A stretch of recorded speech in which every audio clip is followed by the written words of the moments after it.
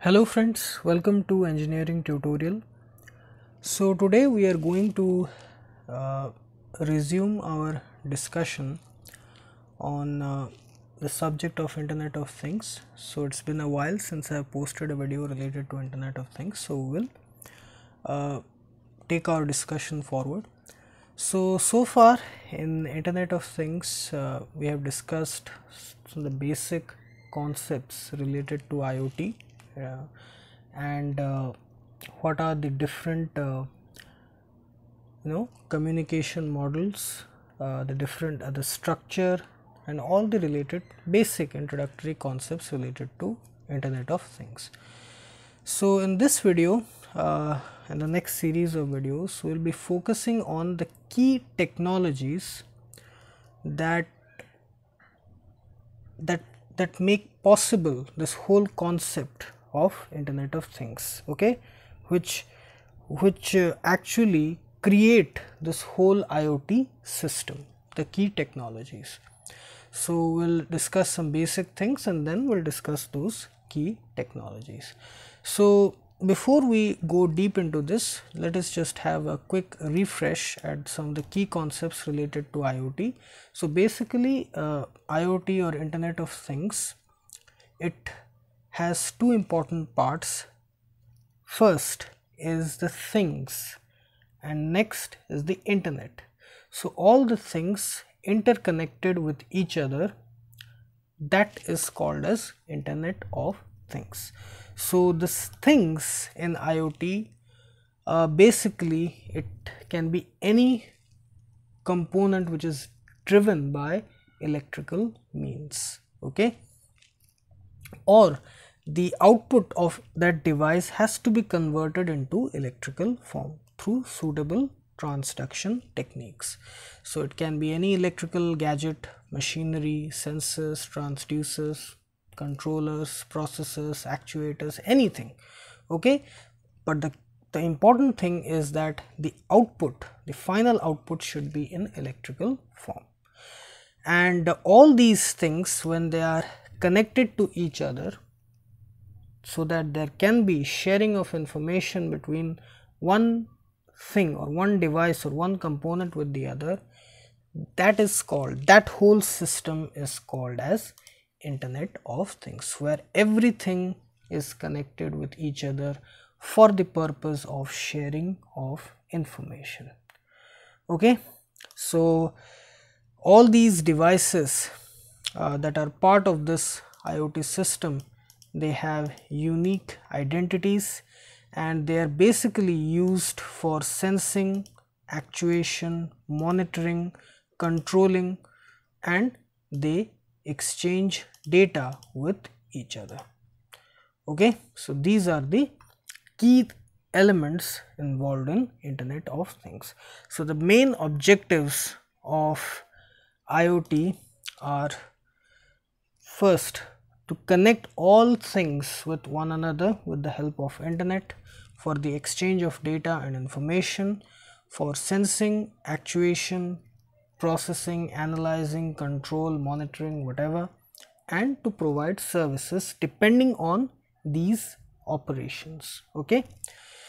So this is all about IoT. So we have already discussed these things in detail in the previous videos, so if you want you can watch those videos. Now, how to achieve this whole system IoT, how to make this whole system possible, what enables this to happen, so that is important. How can we achieve it? This is the thing, this is what we want, okay. We want this whole system which is called as IoT, where everything is connected with each other, there is sharing of information, there is all the other things associated with it, the characteristic features. But how to do it, how can we achieve that? So that is where the key technologies which come together to achieve this target, this objective. So the Internet of Things is made possible by using many technologies, and there are 4 key technologies that are involved which make this whole IoT system possible in a broad sense. First one is wireless sensor networks. Then we have cloud computing. Then big data, embedded systems, and finally internet, which is necessary. But these are the 4 key technologies: wireless sensor networks, cloud computing, big data, and embedded systems. So these are the 4 important technologies that make this whole IoT, the Internet of Things, possible. Okay, they are the basic building blocks of this IoT structure. Okay, so each of these concepts, they are actually a separate subject in itself, which is very vast, very deep. So in the next series of videos, we'll just try to cover them, what is necessary for our understanding, for our discussion related to IoT. In a very short way, I will try to cover them. Maybe when if I make a video on these subjects separately, that will be a separate series of videos which will be dedicated to each subject. But in the next series of videos, we will keep it very short, okay, only related to our discussion related to this subject of Internet of Things. Okay, so in this video we are going to discuss about wireless sensor networks. Now we already know what sensor is, what sensor transducer they are. So I've already made a video related to sensors, transducers and instrumentation. The whole playlist is there, and there are 30 or more videos related to basic concepts related to various types of sensors. So you can check those videos. And the only thing which is important here is the term wireless. Okay, wireless sensor networks. Okay, so that is the key term here. So sensor, we all know, sensor is a device which is used for the measurement of a particular physical quantity, okay, and to convert that physical quantity into electrical form. So basically it converts energy conversion, and as we are dealing with electrical quantities, everything is done with the help of computers. So we need the output in electrical form, in voltage or current form. So that's why sensors are devices which convert the physical quantity under measurement into electrical form, so that it becomes easier for analysis. Okay, so we have discussed about various types of sensors for various variable measurement, parameter measurement. For example, temperature, it can be RTD, thermistor, thermocouple. For pressure measurement, we can use strain gauge, bellows, Bourdon tube. For humidity measurement, we can use hygrometer. So like that. Now, the basic block diagram of a sensor system we also know. We have the source from where the parameter is to be measured, whether it is pressure, temperature, humidity, whatever. Then the sensor is interfaced, or it is connected to that point. Because of some depending on the operating principle, the output quantity, in whichever form it is passed through a signal conditioner which performs various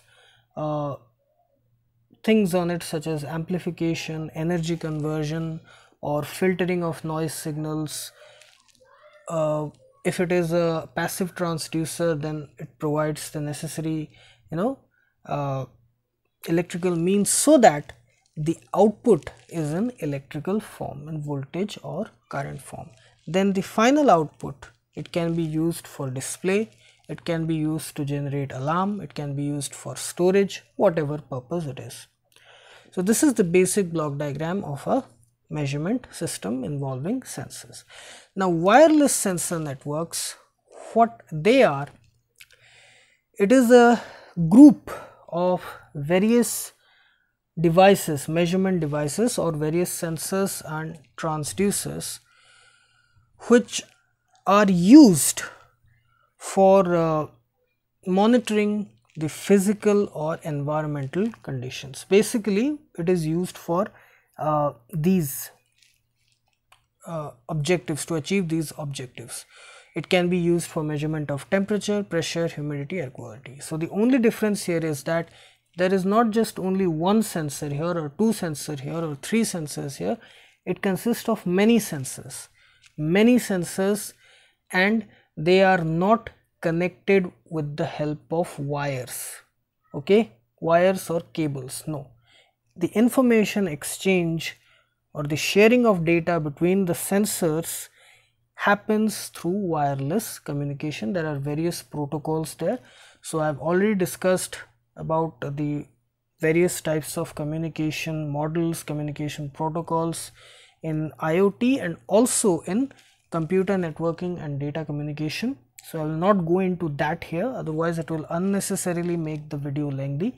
So you can check out the previous videos related to IoT in the IoT playlist, Internet of Things playlist, and the computer networking and data communication, that playlist, where I have discussed various concepts related to data communication. Okay, so wireless sensor network basically is a group of multiple sensors or transducers which are placed for measurement or monitoring of various physical or environmental conditions, and they are not connected through any physical means, wires, cables, anything. Everything, the data exchange, the data sharing, it happens through wireless communication. Okay, so these sensors, these devices, it can be connected through various types of network topologies. This also we have discussed in data communication network, computer networking.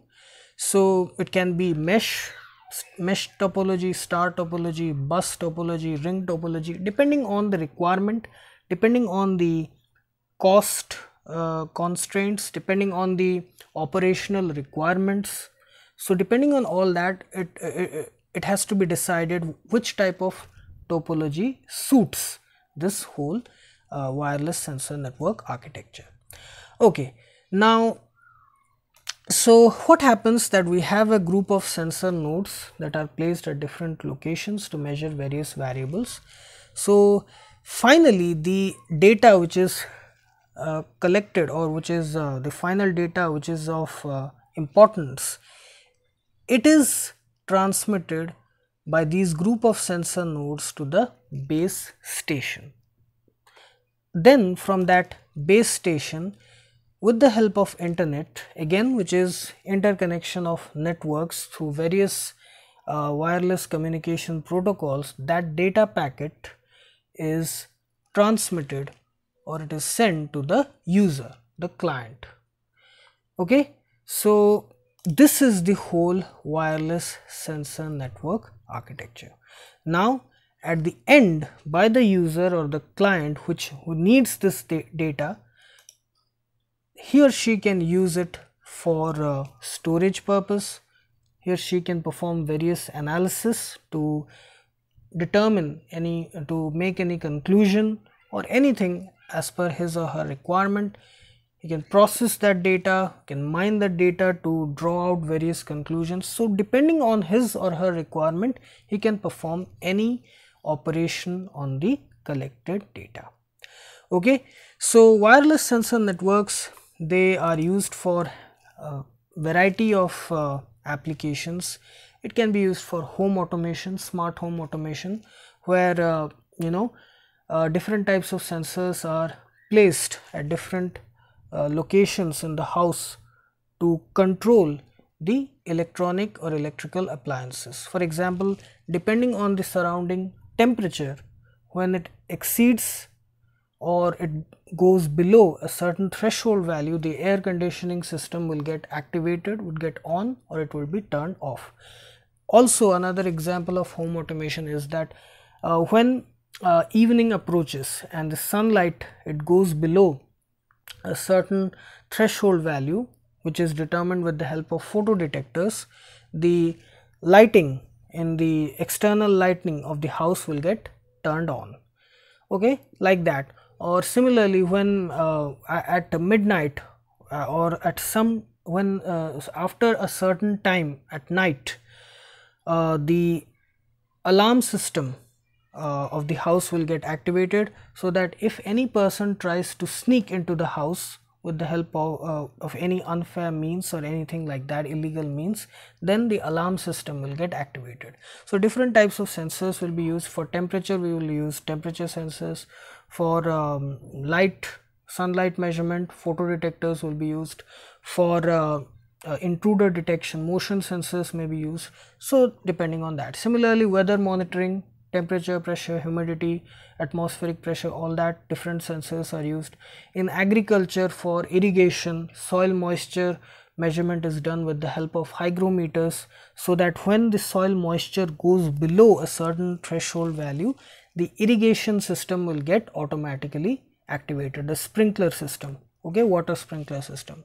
Similarly, biomedical patient monitoring, where the vital parameters of the patient such as blood pressure, body temperature, respiration rate, blood flow, and all the other pupil dilation, all of that is measured with the help of suitably placed sensors, and that data is continuously monitored by the health personnel, the doctors, so that when there is any abnormality shown in those parameters, they can take quick action.